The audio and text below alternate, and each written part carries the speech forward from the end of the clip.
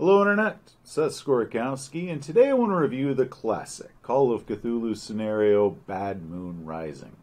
Written by Marcus L. Rowland, the adventure appears in the 1989 collection The Great Old Ones, published by Chaosium. Coming in at 39 pages, the scenario should take at least 2 sessions. Keepers might want to prepare for 3 just in case. The adventure is set in England during the late 1920s.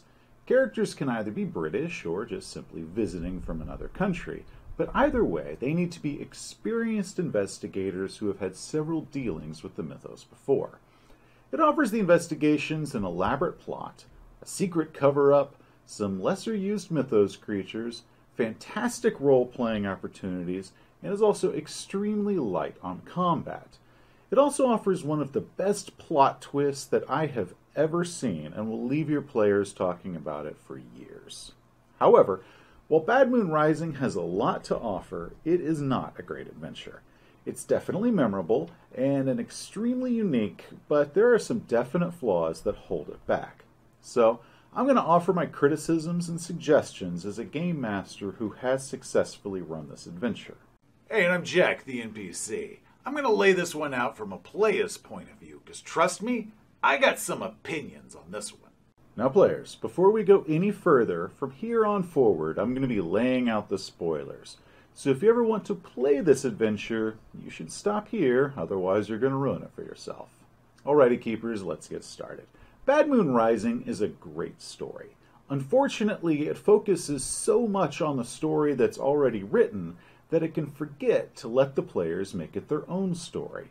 We start with the PCs attending a presentation at the legendary Diogenes Club, which you might recall from Sherlock Holmes. The players will witness an experiment by the famous Professor Moe, who through hypnotism will show his audience a glimpse of the distant future of 1987. The experiment goes awry, and Moe's subject instead glimpses the near future involving artifacts older than time and some sort of upcoming tragedy. The audience is very unimpressed with this performance, and Moe will then ask the PCs for help. Some days later, an article in the London Times will tell of a diving accident off the Lancashire coast that involves the names that were mentioned in Moe's prediction. Moe will telegram the PCs imploring them to head out to Barrow and Furnace to check this out. Oh, yeah, sure, I can totally do this. What is it we're doing? I'm not totally clear on that. Once the PCs arrive, they can do a little research into the recent accident. The module provides some good information, but it's not organized in a useful manner, so keepers might want to put bullet points on what information the PCs can discover and what roles that they need to use to discover it. The most useful information is what they'll learn at the formal inquest for the dead sailors. A few psychology rolls will reveal some discrepancies in the Royal Navy's official story of what happened. They'll also get to meet the grieving widow of one of the sailors, and she can tell the PCs how her husband was not a novice diver like the Navy said, and how he was on some sort of secret mission he was stationed aboard the HMS Selene. Ma'am, I'm so sorry for your loss, and I can promise you that we will do everything in our power to... Why is it we're here again? Because I'm still not entirely sure on that. What follows is an elaborate plot where the PCs will uncover a government conspiracy.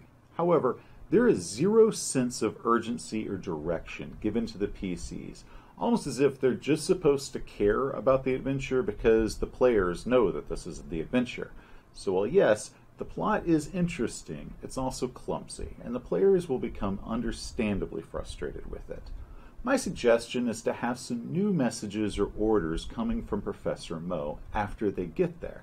Maybe after the inquest there could be another telegram or something sent to him that Moe has had a second premonition, and it says that there is a huge disaster still imminent.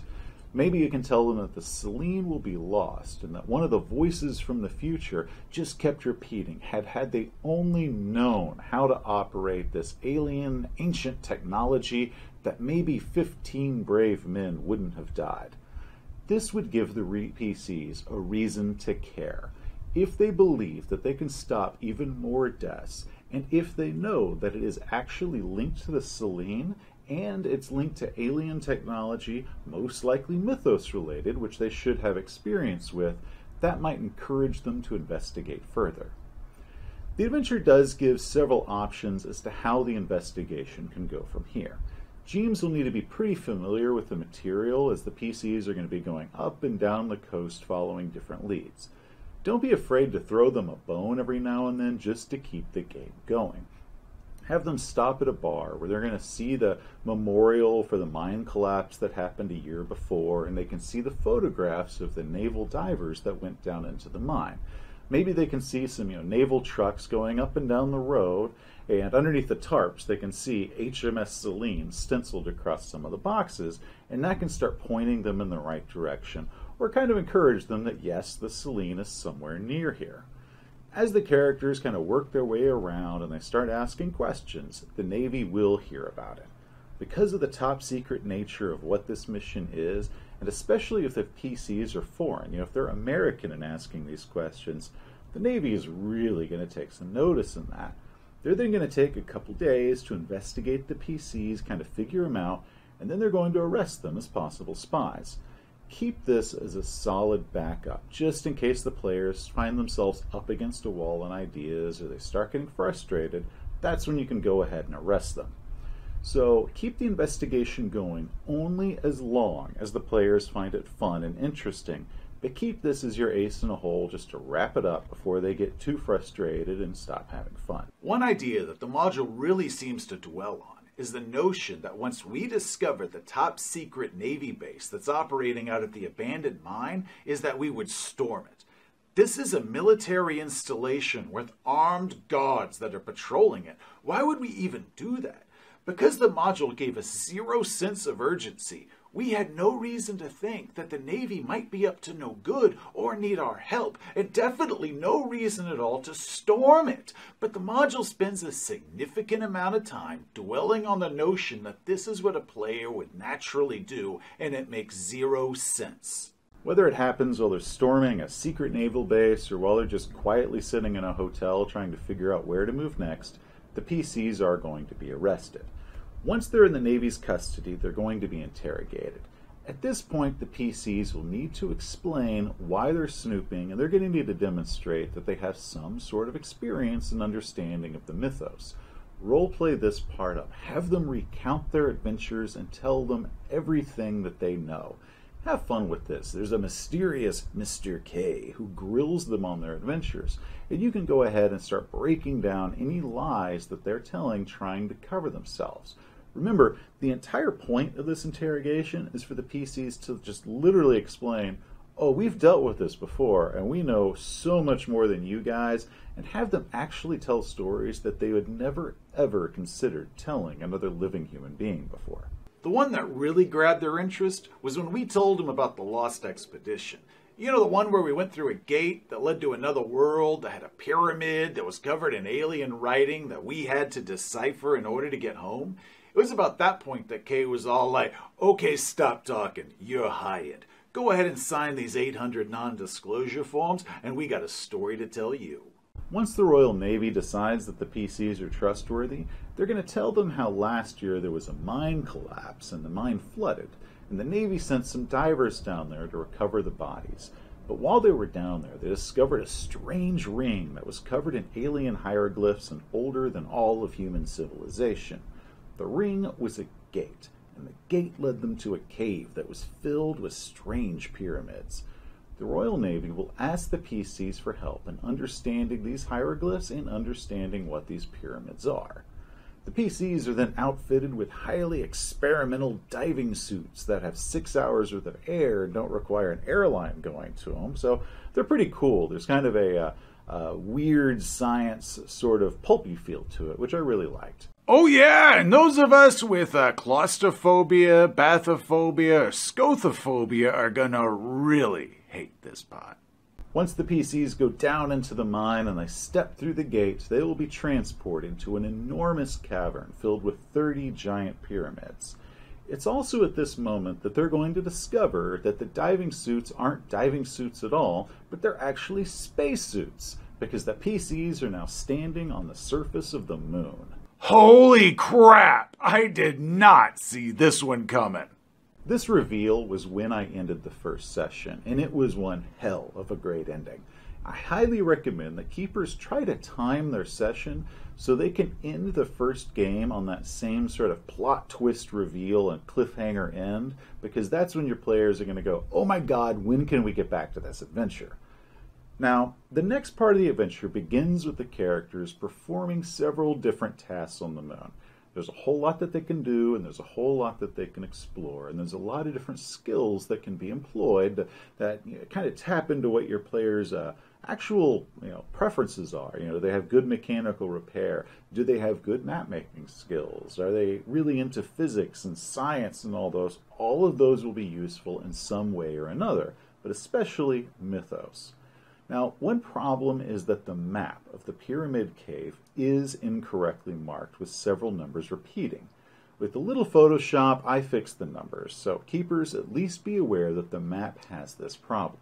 Eventually, the PCs or someone will decipher the strange writing that's written on some of the pyramids, and they will notice that one of the glyphs is different. Now, it only describes this glyph as being oval. So what I recommend is that when your players inevitably ask what this glyph looks like and how is the shape different for the glyph that's on Pyramid 27, that you describe the different looking glyph as being egg-shaped. The reason is later on, when they find that same symbol again, you'll need to then describe it as being upside down. So when I ran it, I just called it an oval. And that caused a lot of mental angst for my players when later on, when we came across that symbol upside down, I'm like, yeah, it's the same symbol, but it's upside down. And they couldn't quite grasp what I was talking about. So learn from my mistake. Have the original symbol be an oval, the different one that's on Pyramid 27 be an ovoid, and then later on, when they come across that symbol again, it's an inverted ovoid. Once they crack the mystery, the pyramid will open and the PCs will enter a strange and fantastical mystery inside. It's at that time that I had the Navy open up their secret cache of weapons, so the PCs went down with 4 armed Marines and Commander Niles. The rest of the Navy and the Marines stayed topside with the remaining weapons. Niles should be extremely reluctant just to give his guns to the PCs, because there aren't that many to begin with, and the PCs are still technically civilians. What do you mean I can't have a gun? I demand at least 2 pistols, 1 rifle, and an entire box of dynamite. You guys brought me along because I have mythos experience, and my mythos experience tells me that all y'all chumps are gonna die. So let's just go ahead and give me all the guns now. Otherwise, I'm going to be picking up out of your cold, dead hands in a few minutes. Just saying. Inside the pyramid should feel alien and weird, everything being built on a much larger scale than human understanding. The module compares this to Krell City from Forbidden Planet, and that is a great description. This was also when I turned on the Forbidden Planet soundtrack to play for my players as they went underneath the pyramid. Oh yeah, because theremin music, that requires a sanity roll just to endure it. Eventually, as the players are exploring, they will accidentally awaken the great race of Yith who are hibernating here. It's a dramatic moment when the great race awakens and they make their appearance and confront these kind of human interlopers that they suddenly find there. There is no way for the PCs to win this fight, so eventually the PCs are going to be captured or killed. Hopefully you can capture them. I used a few of my Marines as examples as what not to do when the Marines attacked the Great Race, and the PCs were like, whoa, yeah, we're just going to set down our weapons because fighting, this ain't going to work. Now, what follows after they're captured is mostly out of the player's control. The PCs will be thrown into sort of a suspended animation, and they're going to come out millions of years later, long after humanity is extinct. From there, they're going to be sent back to Earth and housed in a strange laboratory where they're going to be studied and watched by the Yith, who are now exist as colonies of bugs, where they're going to be interviewed and experimented upon. This part can be very fun and interesting, but there isn't much that the PCs can actually control. They just kind of have to go along with it as the GM tells them what's going on. One suggestion that I have is to add a clue inside the house, maybe a name that's scratched into the bottom of the wooden plates that has the date 1915 written beside it. That'll work as sort of a subtle foreshadowing of what the Great Race's ultimate plan with the PCs is. After some time, the PCs will be dragged to an underground laboratory where gruesome experiments will be performed on them. They'll meet a bug colony here that claims that it's really a human that's going through one of the Great Race's mind transfers, and he's really from 1915, and he'll offer to help the PCs escape. Somewhere in here, the Yithians are going to swap bodies with one of the player characters. This can be tricky since you as the keeper will need to pull that player aside and tell them how to play as a Yithian. However, it's not going to be that difficult for them to do since there's not much anything else that the players are going to be able to control. The PCs will break out of their cell and with the aid of their new friend will enter a strange machine. Once they're inside the time machine, it activates and starts moving them through time. This part of the adventure is pretty neat as they're watching billions of years passing by outside their window. It's pretty much just 2 pages of description as the characters are watching the death and the rebirth of the universe. While cool, once again, the players have no control and are just listening to a story of what they see. Eventually, the time machine will slow to a stop, and it's at this point that keepers can decide where and when they are. Is this the same world that they left? Maybe the year is off and now it's Cthulhu by Gaslight, or maybe it's Cthulhu Modern.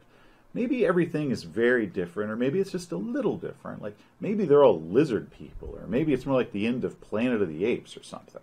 This makes the adventure a great moment to reboot, reset, or actually just end the campaign. For my own game, I had the players arrive and they discovered that a beloved friend, a PC who had died several adventures before, was now still alive and completely normal in this universe. And one of the PCs arrived to discover it was actually their character that had died in that other character's place. So it's kind of a wonderful little moment where they got to meet an old friend that they thought was dead. But then they all had to make sanity checks because they were all looking at somebody that they knew for a fact had died but clearly hadn't. Whatever you choose as the game master is up to you, but it is a wonderful opportunity for you to do just about anything you want. Overall, I found Bad Moon Rising to be a highly imaginative and unique adventure. I love the concept of it. However, the execution of it is a bit bland. The first portion is a great investigation, but the player's motivation is shaky at best. And then large portions, especially the final third of it, are just completely out of the player's control, and it's just them listening to the keeper tell them a story as they occasionally roll sanity checks over what they're seeing. However, the story itself and the opportunity for a keeper to just hit a big reset button on the campaign is kind of nice about it.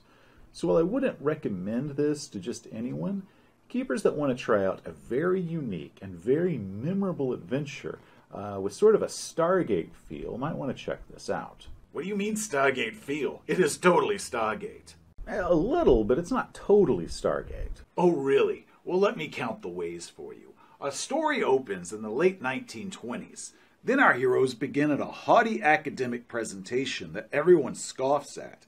Then they get recruited by the military, who are operating out of a secret underground complex where they have a ring-shaped gate made out of an unidentified material covered in alien hieroglyphics. Oh, and the surface of said gate looks like a shifting mirror. The military needs them to decipher this alien writing. Oh, and once they go through the gate, they find themselves at a pyramid, and not just any pyramid, one created by an advanced alien species who can steal the bodies of humans and plug its mind into them. Holy crap, it is totally Stargate. Yup, and because this adventure was published in 1989, and Stargate didn't come out till 1994, I sure hope somebody got their royalties for it. Anyway, while no longer available in print, you can find the great old ones as a PDF on DriveThruRPG. There are 5 other adventures that are in here, so even if Bad Moon Rising doesn't sound like your kind of adventure, the book is definitely worth checking out. Hey, thanks for watching. If you enjoyed the video, please hit that little thumbs up down there, or maybe even share it. If you want to see some more of our reviews or videos, just hit that little subscribe button. Until next time, heroes, you have yourselves a great day. You know, I really want to watch Stargate now, like, bad.